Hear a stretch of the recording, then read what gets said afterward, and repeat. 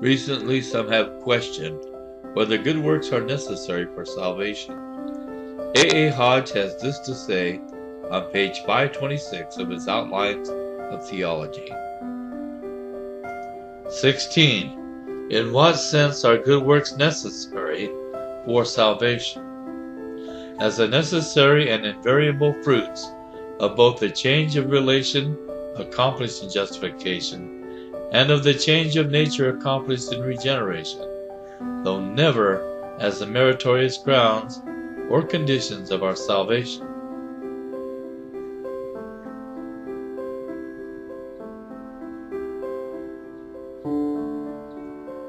Antinomians are, as their name signifies, those who deny that Christians are bound to obey the law.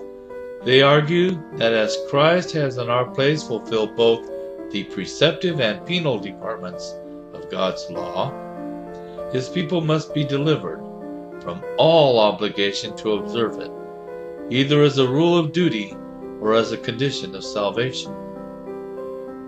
Paul in the 6th chapter of Romans declares that this damnable heresy was charged as a legitimate consequence upon his doctrine in that day.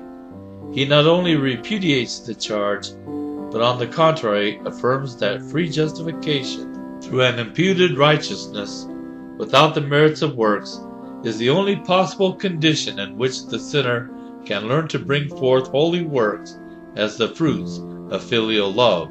The very purpose of Christ was to redeem to himself a peculiar people, zealous of good works, and this he accomplished by delivering them from the federal bondage of the law, in order to render them capable, as the Lord's free men, of moral conformity to it, ever increasingly in this life, absolutely in the life to come.